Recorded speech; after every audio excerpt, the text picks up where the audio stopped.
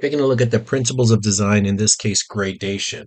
So the changing of one element to another. So we'll start off here with the first one, which is gradation of shapes here.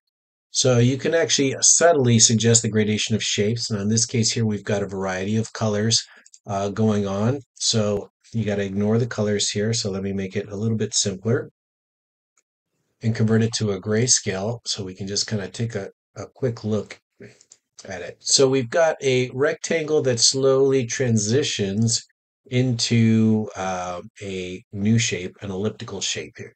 So something like this could be a way to move the viewer across there. In this case, we have a variety of bright colors there. So the colors aren't really helping move the eye, but remember that rectangles or square shapes add solidity to it, will attract attention, but curved shapes will actually move the eye here.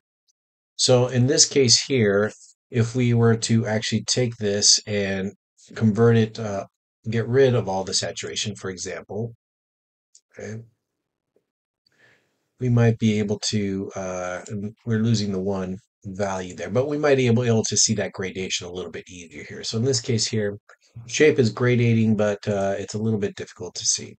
This is gradation of line here. So on the left-hand side, we see a straight line and it slowly gradiates or changes into a curved line. So it's much more subtle here. So you can apply the principle of contrast here.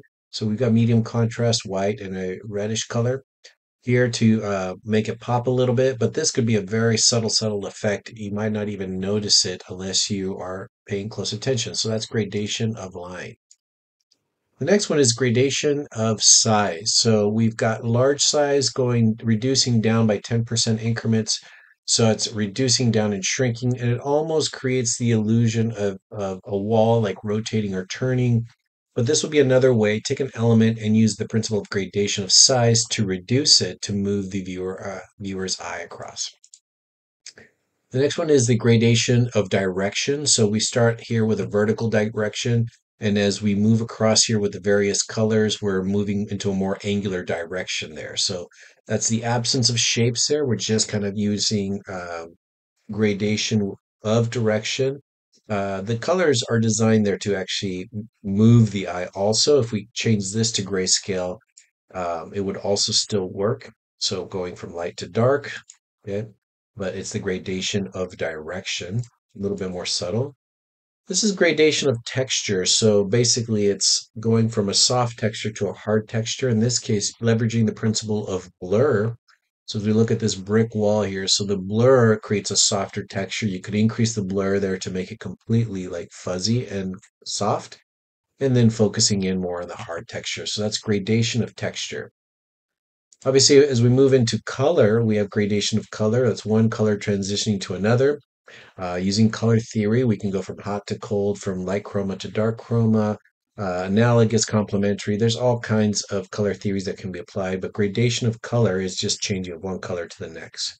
And then lastly, the gradation of value.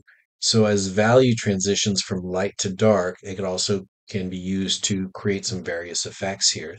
So in this case here, we can see that we've got light to dark. It creates kind of this pyramid type of shape. And if we invert it, we've got kind of a different kind of hue. Now, in this case here, where dark is predominant, we kind of go to the light, right? So we're like looking down a hallway, whereas the other way around, it creates much more of a pyramid type of effect, where it might be outside looking in. Anyways, the principle here is you can gradiate value from one value to the next. So that's the principle of gradation. It becomes a much more subtle principle, and we will apply also alternation and repetition to, which is a little bit more about patterns in gradation, to this principle. But that's all for now.